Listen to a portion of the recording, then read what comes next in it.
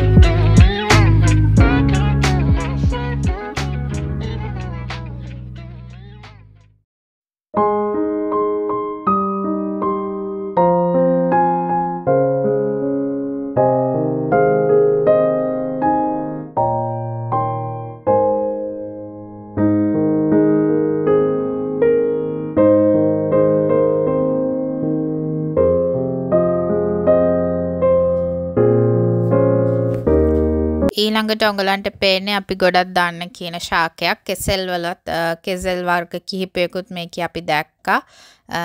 අපිලත් ලංකාවේ හරි පුරුදු ගෙවල් වල වැවෙන දෙයක් තමයි කෙසෙල් කියන්නේ. මේකේ කෙසෙලුත් ඔන්න වවලා තිබුණා.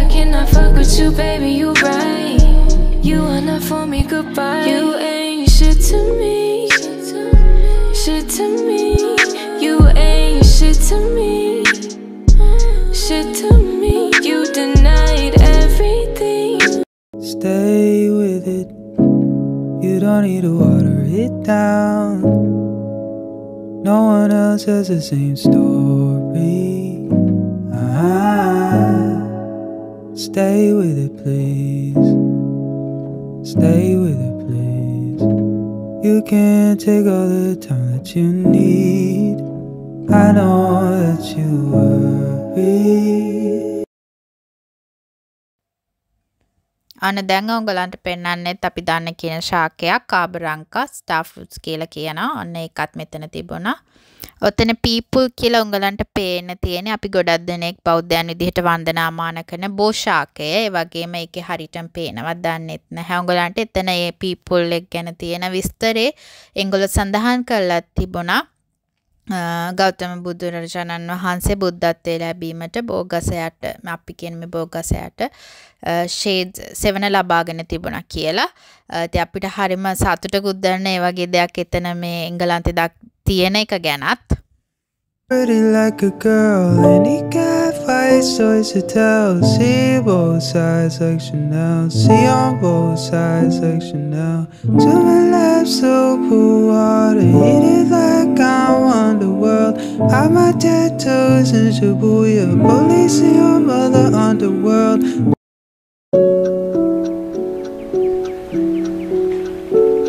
ඊළඟට අපි ඇවිදගෙන යන්නේ ට්‍රී ටොප් වෝක් එකක් ගන්න. මේකට කියන්නේ ට්‍රී ටොප් වෝක් වේ කියලා. හරියටම මීටර 18ක උස ප්‍රමාණයකින් තමයි උස්සම ට්‍රී ටොප් වෝක් එක හදලා තියෙන්නේ. දැන් පඩිපෙළ නැගගෙන යන්නේ උඩටම ගිහිල්ලා ට්‍රී ටොප් වෝක් එක ගන්න. මෙතන ඇත්තටම හරිම ලස්සනයි. උඩට ගියාට පස්සේ ලොකු ඒරියා එකක් පේන. ඒ වගේම අර ට්‍රී ටොප් වෝක් වේ එකේ අර එංගලෝ බලාපොරොත්තු වෙන දේත් තමයි මිනිස්සුන්ට අර ශාකවල උඩටම ගියාම, ඒ කියන්නේ ශාකවල තියෙන මුදුනටම ගියාම පහළ සහ ශාකත් එක්ක අර ගැටෙන්න සත්තුන්ගේ සද්ද අහන්න ඔය දේවල් වල අත්දැකීම ලබා දෙන්න තමයි මේ ට්‍රී ටොප් වෝක් වේ එකත් හදලා තියෙන්නේ. ඒ වගේම ඒ විදිහට මේ අත්දැකීමත් අපිට හම්බුණා, අපිට ලැබුණා. ඒක ඇත්තටම උඩට ගියාට පස්සේ පුදුම වෙනසක් තමයි දැනෙන්නේ. ඒකත් විඳින්නම ඕනේ අත්දැකීමක්.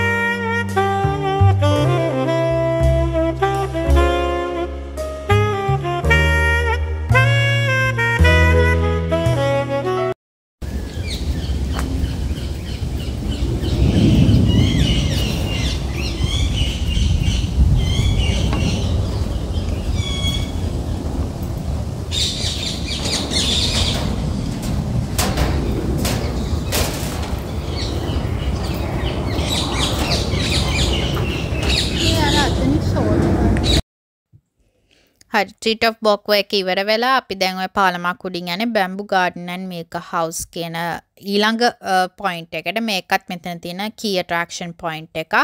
අපි එතනටත් ගිහින් බලමු කොහොමද එතන අත්දැකීම කියලා.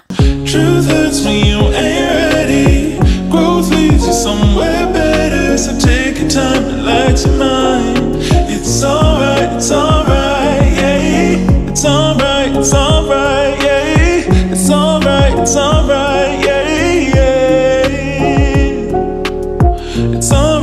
alright, yeah. It's alright, yeah. It's alright, yeah.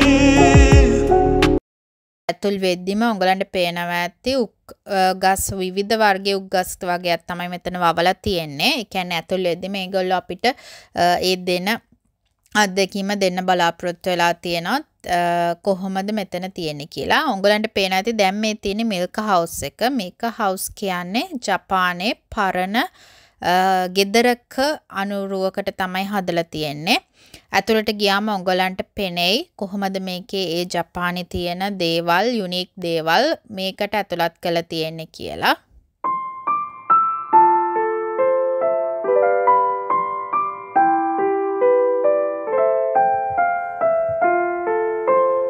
ඕක තමයි මිල්ක් හවුස් එක. මේක ජපානයේ පාරම්පරික ගේක අනුරුවට තමයි හදලා තියෙන්නේ. ඒ ස්වරූපය අරගෙන ඒ විදිහටම අර උග්ගාස් ඒ දේවල් තමයි භාවිතා කරලා හදලා තියෙන්නේ. Truth hurts when you ain't ready. Growth leads you somewhere better. So take your time, relax your mind. It's alright, yeah. It's alright, yeah. It's alright, yeah.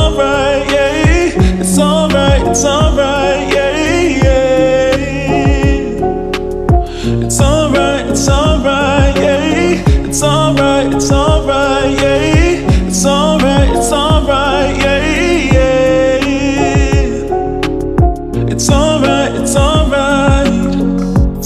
දැන් ඇවිදගෙන යන්නේ Great Broad Walk Borders එක දිගේ. මේක මීටර 320ක් දිගයි කියලා තමයි ඒගොල්ලෝ කියන්නේ. වගේම විවිධ මල් ಜಾති වලින් තමයි මේක හදලා තියෙන්නේ.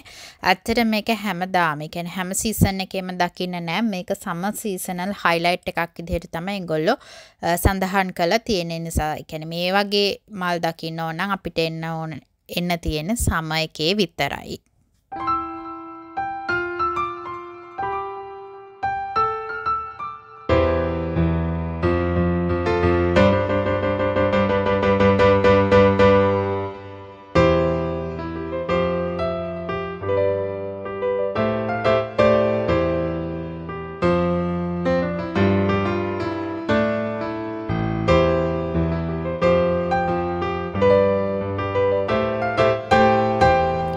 මේකට කියන්නේ The Hive කියලා. ඒ කියන්නේ හරියටම මී වදයක ආකාරයට තමයි මේගොල්ලෝ හදලා තියෙන්නේ. මේක ගොඩක් අර වෙනස් විදිහේ යුනික් පොයින්ට් එකක් විදිහට තමයි මේගොල්ලෝ කී ඇට්‍රැක්ෂන් පොයින්ට් එකක් විදිහට තමයි Kew Garden එක ගැන සඳහන් කරන අය ගොඩක් කියන්නේ. මේක ඇත්තටම ලස්සන දැන් නෙවෙයි. රැට ඒගොල්ලෝ ලයිට්ස් දානකට මා ලස්සනක් තියෙනවා. බල්බ්ස් මං හිතන්නේ විස්තර ගොඩක් තියෙනවා. බල්බ්ස් ලක්ෂ ගාණක් භාවිතා කළ තමයි මේක හදලා තියෙනවා කියලා. ඊට පස්සේ තියෙන Kew Palace එක. මේකත් මෙතන තියෙන unique attraction point එකක්. ඔයාලට පේන ඇති වෙනස් පාටක් තමයි තියෙන්නේ. building එකේ රතු පාටට හුරු පාටක් තියෙන. මේක ඇතුළට ඇත්තටම ගිහින් බලන්න පුළුවන්. හැබැයි ඒක open වෙන වෙලාවක් තියෙනවා. ඒ කියන්නේ දැන් අපි යන වෙලාවේ ඒක close වෙලා තිබුණේ. ඒ නිසා තමයි අපිට ඇතුළට යන්න බැරි වුණේ. හැබැයි අපි Kew Palace එක බලන්න බැරි වුණාට වටේ තියෙන Queen's Garden එකට නම් ගියා. Queen's Garden එක ගැන කිව්වොත් මේක 1969 දී දෙවන එලිසබෙත් මහරජන විසින් තමයි ඕපන් කරලා තියෙන්නේ. ඒ වගේම මේක ගොඩක් අර පැලස් එක මාලිගාවක තියෙන ආකෘතියට කොහොමද එංගොල්ලන්ගේ ගාඩන් එක හැදලා තියෙන්නේ කියන අනුරුව තමයි මෙතන එංගොල්ලෝ පැලස් එකේ Queen's Garden එක හැදීමේ බලාපොරොත්තු වෙලා තියෙන්නේ. හරියටම 17 වෙනි සත වර්ෂයේදී කොහොමද මේ තිබුණ ආකාරය, කොහොමද ඒ කාලේ මාලිගාවල් වල ගාඩන් එක හැදෙන්නේ කියන අත්දැකීම මෙතනට ගියාම උඹලන්ට බලා ගන්න පුළුවන්. ඒ අත්දැකීම අපි වින්දා.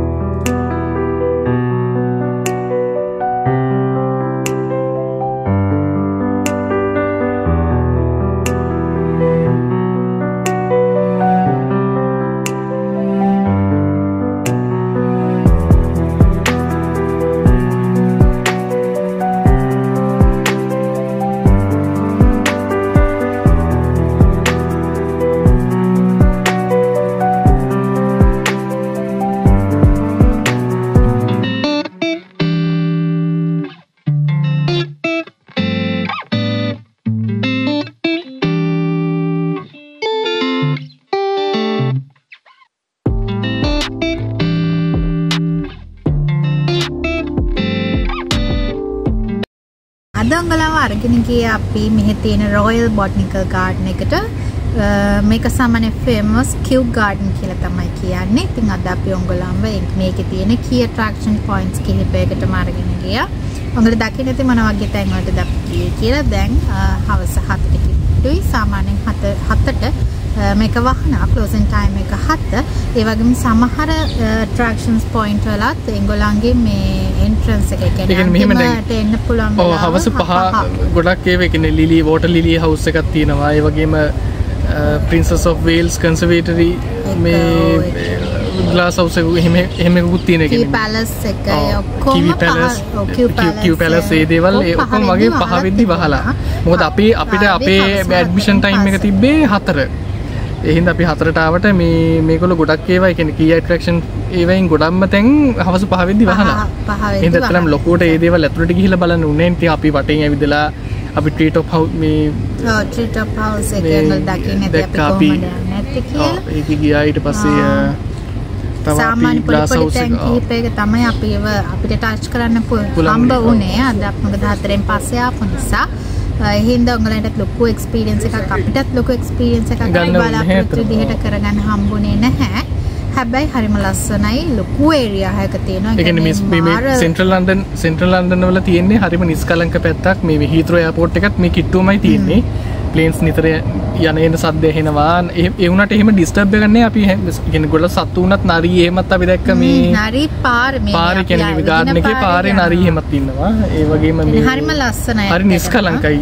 සද්ද කියන්නේ මේන් ටවුන් කියන්නේ සිටි සෙන්ට්‍රල් ලන්ඩන් එකේ ඇතුලේ වුණත් හරි බිසි ඒරියා එකක් වුණත් මේක ඇතුලට ආවට පස්සේ එහෙම මුකුත් බිසි එකක් දැනෙන්නේ හරිම නිස්කලංකයි. ඉතින් ඔක තමයි ඉතින් අද අපේ එක්ස්පීරියන්ස් එක. ඔව් අපි කියන්නේ මෙච්චර ලොකු මේ බොටනිකල් ගාඩන් එක බලාපොරොත්තු නැහැ නිසා තමයි හවස 4 හවස එන්ට්‍රන්ස් එකක් දාගමු කියලා හවසට අපි බුකින් දාගමු කියලා හිතුවේ. මේ වගේ එකක් කියලා දන්නා නම් සාමාන්‍යයෙන් උදේවරුක ඇවිල්ලා දවසම ස්පෙන්ඩ් කරන තරම් බලන්න දේවල් ගොඩාක් තියෙනවා. මාර ලස්සනයි ලොකු එක්ස්පීරියන්ස් එකක් ගන්න පුළුවන්. සයන්ස් එහෙම බොටනිකල් එහෙම කරනවා නම් මාර එක්ස්පීරියන්ස් එකක් ගන්න. ගොඩක් දේවල් එක්ස්ප්ලෝර් කරන්න තියෙනවා. ඇත්තටම අපිට ඒ තරම් එක්ස්ප්ලෝර් කරගන්න හම්බුන්නේ නැහැ. අපි මෙච්චර දේවල් බලාපොරොත්තු වෙන්නේ නැහැ. ඒ කියන්නේ මෙච්චර දේවල් ටිකක් තියෙයි කියලා. එකයි හවස ඒ කියන්නේ අපි 4 හවස 4 ඇඩ්මිෂන් එකට අපි ආවේ ඒකයි අතරම. මේ ඇත්තටම ආයෙ දවසක එන්න හිතෙනවා. මොකද අපිට බලා ගන්න ආසාවෙන් ආපු ඒත් බලාගෙන හම්බුච්ච නැති කීපයක් තියෙනවා. අපි හවස 4ට ආපු නිසා. ඒ නිසා ආයෙ දවසක එන්න ආසාව. ආයෙ දවසක එන්න අයිඩියා එකක් තියෙනවා. උදේ දෙක ඇවිල්ලා තියෙන හැමදේම බලලා. ඒ කියන්නේ දවසම කියන්නේ මල් පිපෙන කාලේ මල් පිපිලා දැන් කොළ පාටයි.